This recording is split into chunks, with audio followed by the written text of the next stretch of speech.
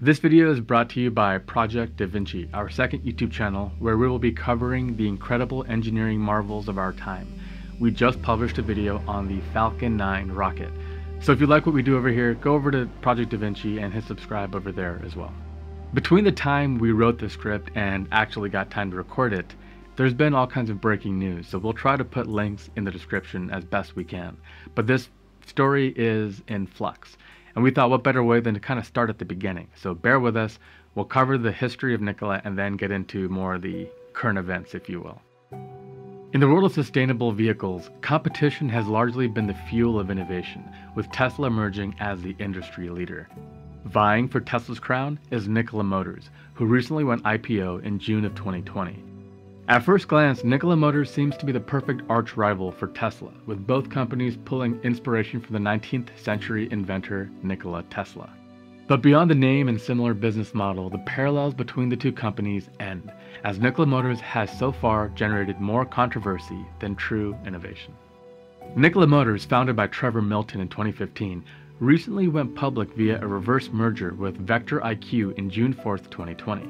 The company's main goal is to do for the commercial and consumer trucking industry what Tesla has done for the automobile, using hydrogen fuel cells as opposed to batteries.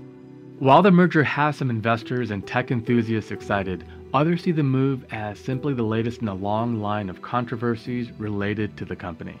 The merger boosted the company's valuation significantly, shoving Nikola Motors into the limelight as a top competitor for Tesla. And at first glance, that appears to be an accurate assessment. There's just one little problem. As of the time of this video, not only has Nikola Motors yet to produce a single vehicle, they don't even have a factory built to begin construction. Back in 2016, Milton announced that Nikola Motors would begin production on their Nikola One semi-truck by 2019, with models available to sell by 2020.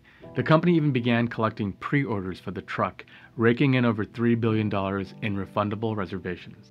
But the company would not even break ground on their production facility until August of this year, 2020. Nikola now states that their truck won't likely hit the road until 2024 at the earliest. The company did unveil a prototype of the Nikola One back in 2016, but even that floor model was more sensation than substance. While Milton claimed the prototype was able to drive under its own power. We will have a chain on the seats to prevent people from coming in just for the safety. I don't want someone to end up doing something and driving this truck off the stage. Reports later revealed that the truck was missing major components such as the drivetrain and, well, the very fuel cell around which the entire company is built. Compare that to Tesla, which had developed and sold 1,000 Roadsters by the time they first went public in June 2010. While Tesla certainly has its own history of blowing through deadlines and falling short on production goals, over the last 10 years the company has steadily increased production. Most importantly, Tesla has always placed their products and vision first. But an underdeveloped prototype in and of itself is not the worst thing in the world. Unfortunately, when it comes to Nikola Motors, the red flags don't end there. In February 2020, the company announced that they would begin developing a consumer-oriented pickup truck called the Badger, a truck that the company claims will replace the Ford F-150, America's best-selling pickup truck for over 30 years. The announcement sent Nikola Corp stock soaring, with the company boasting over $10 billion in revenue from pre-orders. Peek behind the curtain, however, and it seems these claims may once again be nothing more but smoke and mirrors. Unlike Tesla, who required a $100 deposit to pre-order the Cybertruck, but actually showed one in person and even let people drive in it, Nikola's Badger has never been shown except in renders, and they required $5,000 per deposit. To add more heat to this controversy, Nikola has yet to produce a single Badger truck. Trevor Milton has claimed that they have prototypes, but he hasn't shown anybody, and he says that they're running around somewhere in Arizona. He even announced plans to unveil a prototype Badger at Nikola World by the end of 2020. However, for the time being, all that exists of this vehicle are digital renders on the company's website. As news of the fact that Nikola hasn't really built anything yet started to circulate in investing circles, Nikola had a wise decision to partner with General Motors to be their OEM, who would actually be the ones to build the Badger. But the problem here is that Nikola claimed to have really breakthrough battery technology and other technological IP that they were boasting about. And in this deal with GM, they've decided to build the truck exclusively with GM's technology, the Ultium technology stack for GM, which includes GM's batteries and drivetrains and inverters and all the rest. So the question really becomes, what is Nikola doing with the Badger? It seems they're more of a design house than an actual manufacturing company. One thing that has always set Tesla apart from other companies is their commitment to their larger vision. When it came to their electric cars, for instance, they took upon themselves to develop and construct recharging infrastructure around the country. Over the last few years, Tesla has constructed over 1,500 charging stations worldwide and plan to continue building more. Nikola's cornerstone is the hydrogen fuel cell, supposedly a cheaper and more efficient and more sustainable alternative to both gasoline-powered engines and even electric batteries. However, as of right now in the US, there are only 48 fuel cell recharging stations, 43 of which are in California. A quick glance at Nikola Motors' website gives the impression that the US is littered with fueling stations. What the website fails to indicate is that these are locations where the company intends to build refueling stations. How many fueling stations has the company even begun building so far? You guessed it, 0. So far, Nikola Motors has claimed that money from its public offering will fuel these projects and production centers, but so far, the company has provided nothing but speculation. Of course, the company can only be as strong and reliable as its leadership. Certain inconsistencies in interviews have led many to question Nikola's bold, ambitious leader, Trevor Milton. To begin with, Milton has claimed in some interviews that, like Tesla, Nikola Motors plans to vertically integrate for production. That's incredible because we're really the only company that has been vertically integrated from the beginning to the end. We own our own hydrogen facility that we're building. We own our own plant, our own conversion, our own distribution, and now our own manufacturing of the truck. However, there's been tons of controversy around everything that they've claimed to build themselves.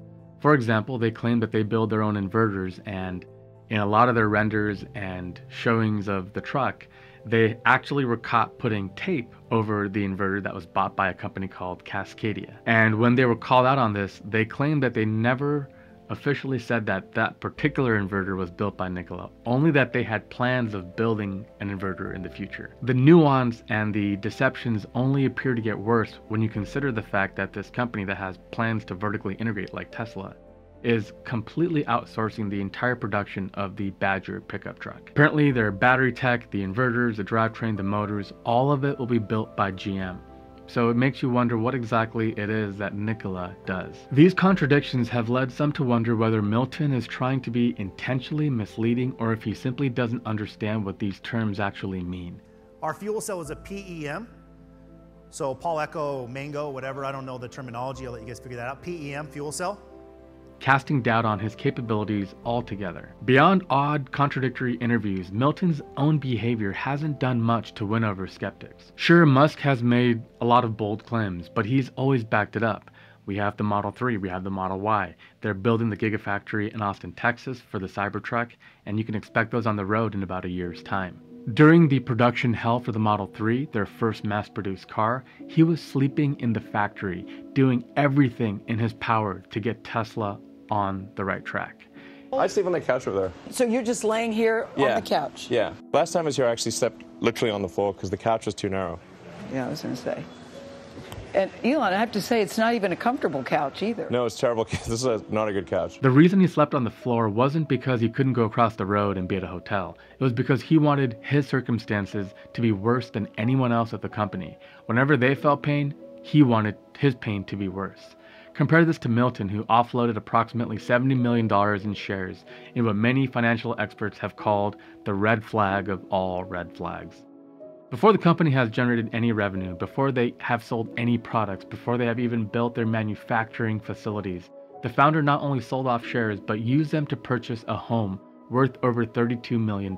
Currently the most expensive home ever sold in the state of Utah. Calling into question not only Milton's confidence in his own company, but his commitment to the same environmental concerns upon which the company is supposedly founded. Milton is not blind to the fact that his actions and those of his company have raised some eyebrows. In a recent interview, he noted his hopes to win over public support for his company, including finalizing OEM partnerships and finally unveiling product prototypes at the forthcoming Nikola World event. As it stands, however, the company's primary product is speculation. To be completely fair, it's entirely possible that Nikola Motors may truly follow on the footsteps of Tesla and eventually produce world-changing vehicles that silence the skeptics. How incredible would it be to have two powerful companies competing to provide innovative products that serve consumers as well as the environment? But as it stands, the differences between Tesla and companies like Nikola Motors are clear. Where Tesla has built theirs on actual production and true innovation, Nikola has built its value and reputation as a company on talk and speculation. If you've been following the news, then you know there's been a lot of controversy. There's a report out by the Hindenburg Research group that calls Nikola a patent fraud. Now, to be fair, the group is short-selling Nikola, so they have intentions or they have benefit from the fact that their stock price goes down. But everything in the report seems to be true. Even Nikola, who offered a rebuttal as an official statement a couple days ago, and we'll have the links to all this stuff for you to check out, because some of this stuff is beyond belief. Even in their official rebuttal, they actually don't deny any of the claims. For example, the Nikola 1 in motion, the truck actually moving, they called it. They don't deny that it was not actually rolling downhill. The story was they took this truck, they towed it to the top of a hill and just let it roll down, recorded it at an angle to make it look like it was going uphill, and in the press release said, "Here is the Nikola 1 in motion."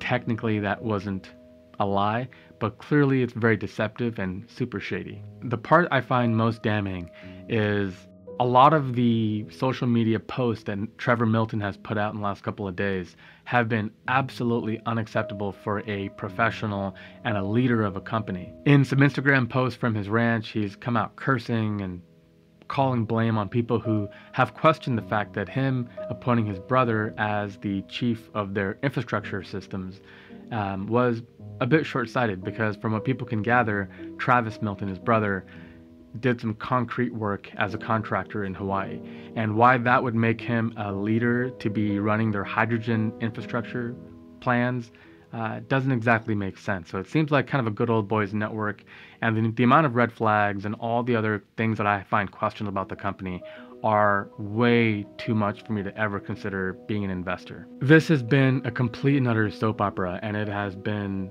all the rave on Twitter. All I see on Twitter is people making fun of this company at this point. The reality is all of us should want more and more companies to succeed. Great companies like Lucid Motors. And however this Nikola thing turns out, we have to remember that if anybody ever says, you see Nikola, they're proof that all this green energy, innovative research and technology companies are a fraud. You gotta make sure that people know there's a difference between one bad company potentially and the onslaught of new companies that will be coming. As I mentioned, I'll put posts to all of the official reports and the rebuttals and all that stuff. Plus, if you want to watch a lot of really breaking news information, check out Solving the Money Problem. He does a great job of really being right at the forefront of this. We're not going to cover topical news that closely on this channel, so definitely check out his channel. He's been blown up. That's a good source for a lot of this information. Also, a big shout out to all of our patrons on Patreon for your support. It means so much to us. We have plans to make more and more content, and it is not possible without your support on Patreon. So thank you so much.